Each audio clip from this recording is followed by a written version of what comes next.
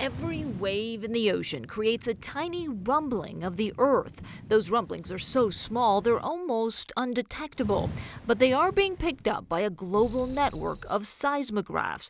Of course, when you think of seismographs, you think of the instruments used to measure earthquakes, but they are sensitive enough to measure the pounding of waves along the ocean floor. These seismographs have been running in many cases for 3 to 4 decades.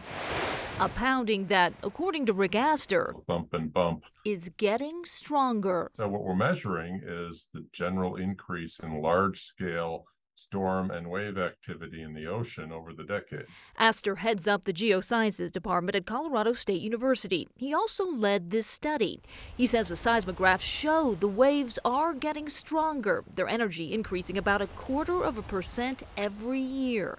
0.25% per year doesn't sound like much, but if you accrue that over decades, 30 years, for example, there is on average about an 8% increase in wave energy. The concern with that increase? Well, for one, it means a significant increase in coastal erosion, which will impact coastal communities. But it also means a significant increase in the size of storms. Since waves are increasing in size, so must the storms that produce the winds that cause those waves.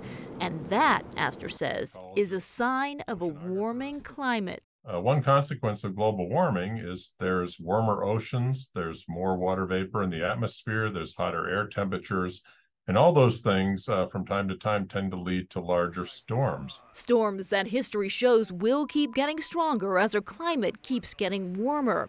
Astor says he hopes people will learn from his study, perhaps shaken a bit toward change. It certainly adds one more piece to the story, telling us that we really have to work to manage the climate crisis.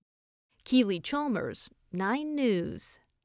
And we have Keely with us now to explain a little bit more. I mean, we've already seen some pretty powerful storms here in Colorado. It's hard to think how much stronger they can get with this. Absolutely. We talk about the water vapor in the air, the stronger storms, and we're already seeing those storms getting stronger, and they will continue. I think what's interesting about this story, and why I loved this story, was just the idea of the seismographs. I think sometimes when you talk about climate change, it gets a little overwhelming and you don't know, where is it going? This is a simple device that we all heard of. We think about earthquakes, and it's just showing us one more, as he said, one more sign that there are things that are changing little by little, but over the decades, they add up. And here's one thing that's saying, hey, listen, this is showing that our waves are getting stronger, our storms are getting stronger.